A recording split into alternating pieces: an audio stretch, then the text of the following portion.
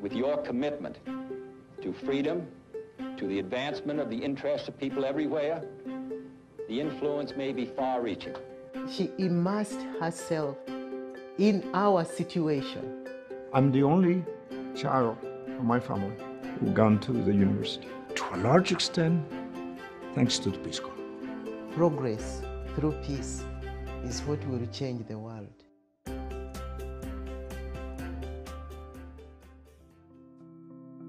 In the early days, from 1966 to about the mid-70s, the communities were surprised by volunteers who were living with them and wearing ordinary clothes, who seemed to be interested even in what they are eating, what they are wearing, what they want to do and why they want to do it.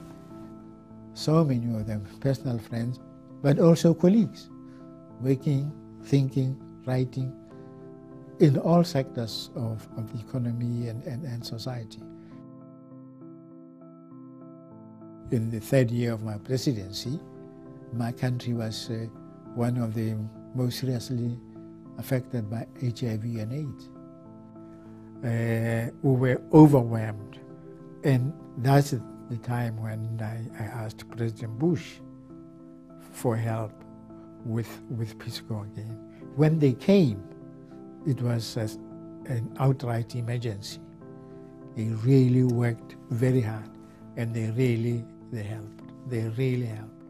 We were succeeded. We were able to reduce the death rates and prevention of mother-to-child transmission. By the time I retired from president, only 4% of children born to HIV-positive mothers became positive.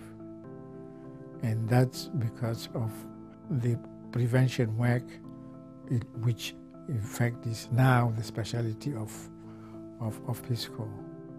We saw them help us at an hour of need, in an hour of need.